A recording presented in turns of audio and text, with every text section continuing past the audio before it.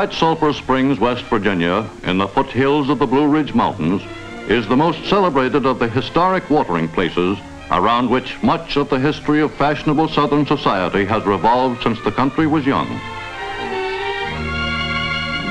Though today White Sulphur is seldom thought of as a health resort, it was the curative properties of the spring water which gave the place its tremendous vogue throughout the last century. To be seen at Old White during the season was a social obligation few of the South's men and women of fashion felt able to ignore. Everyone who was anyone in those days flocked there annually to take the cure and to join in the smart life of the hotel which grew up around the springs. Guests of the Greenbrier Hotel today are frequently lodged in the old cottages, many of them dating from 150 years ago, which have housed such celebrated historical figures as Clay, Calhoun, and the great Robert E. Lee. 13 presidents of the United States have also stayed there. It was at White Sulphur almost a century ago that the governor of North Carolina made his immortal remark to the governor of South Carolina: "It's a long time between drinks." And here the mint julep, one of the famed contributions of the South to good living, was invented and brought to full perfection. In the smart world of today, among people whose doings are reported and photographed, the Greenbrier Hotel still occupies a unique position. Its gala reopening after several war years, during which it had been taken over by the government, was an event which made social news and focused attention once more on the little village in the West Virginia hills. From the trim little station at White Sulphur to the Greenbrier Hotel is only a short distance, but all the trains are met by an antique, though spotlessly polished coach, maintained by the hotel in memory of the days when any purposeful exertion was considered unbecoming a gentleman or his lady.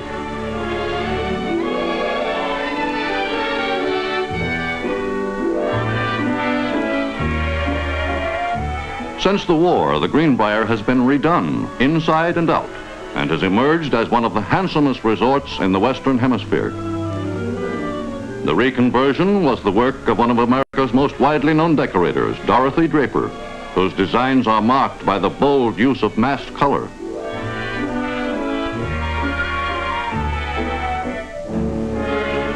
Though Greenbrier's decorative scheme is new, its clientele remains basically much what it has always been. Traveled people of means and background, industrialists and bankers, and well-known public figures like Clark Clifford, White House confidant and advisor during most of the Truman administration. But for all the elegance indoors, life at Greenbrier goes on mostly outdoors. Since the hotel grounds are some 7,000 acres in area, there's plenty of room for everyone and for every open-air pursuit. In the daytime, most activities center around the casino, a deluxe country club the hotel maintains just for its guests. There are 6 clay courts built for championship tennis, where any enthusiastic weekenders who want to can perfect their backhand stroke. And there are acres of porch and terrace, where those whose interest in the sporting life is more academic can work up a becoming tan, while watching Prince Alexander Hohenlohe and some of his friends run through a few fast sets of mixed doubles.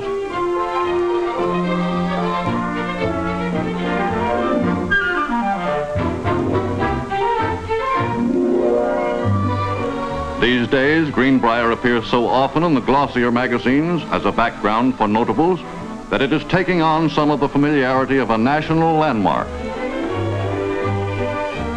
A sunny day may find Jerome Zerbe snapping Mrs. Igor Cassini, or a lineup of newsreel and still cameramen concentrating on such eminent personalities as J. Arthur Rank, famed British film magnate, His Royal Highness the Duke of Windsor, and former Senator Burton K. Wheeler of Montana, while the Duchess of Windsor and Miss Grace Amory watch from the sidelines. Among those who may be found basking in the sun at Greenbrier are such socially prominent personalities as Mrs. Dolly Dorellis and John Jacob Astor III, Ottavio Prochet, and Mrs. Byron C. Foy. Frequent visitors as well are the Winston Guests and Michael Phipps, the John Sims Kellys, and Mrs. Fulton Cutting, Jr. In the tournaments at Greenbrier are many of the great names of golf. But there are equally well-known personalities in the gallery. Mrs. Lucille Vanderbilt and Mrs. Nicholas DuPont may be found in one of the many groups of spectators. And there are scores of others whose names make frequent copy for newspaper columnists. At Greenbrier tournaments, there is almost always a large and faithful following right around the 18 holes, especially when the foursome includes Bing Crosby and golfers Chris Dunphy and Van Hogan. For the audience is reasonably certain that when Bing is in good form, something is sure to happen sooner or later that will make the trip well worthwhile.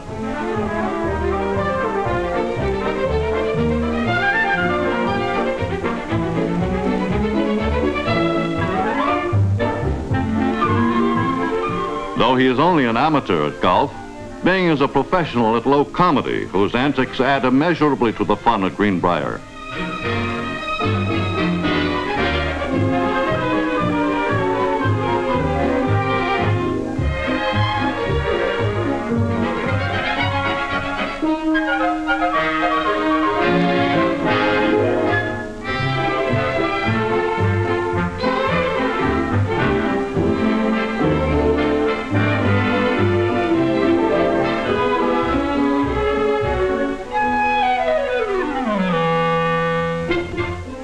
Back at the hotel as the afternoon ends, the day's big push begins for most of the staff. At the Greenbrier, dinner is looked upon as an occasion, not just a routine operation. It is handled like the important and pleasant part of civilized existence that it can and should be. On Saturday nights, the dining room is in top form, with every woman wearing her smartest gown and her most treasured jewels.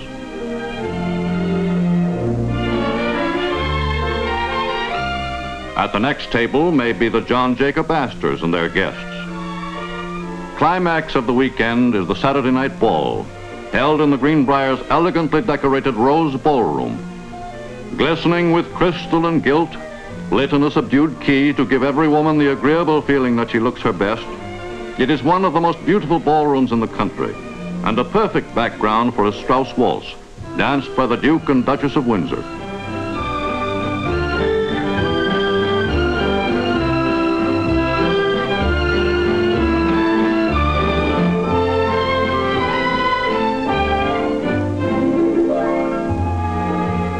There are always a few tireless dancers who keep things going until the last possible moment, and by the time the ball is over, it is invariably close to dawn.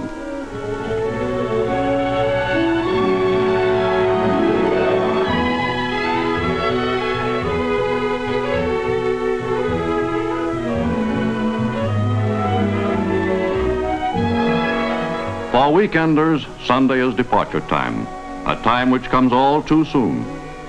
But hotel records show that few Greenbrier guests ever spend but a single weekend at White Sulphur. For one weekend has a way of leading to another, and the trains that take guests away seem always to bring them back sooner or later, to the green and lovely lawns, to the leafy hills, and the clear, warm sky of Old White.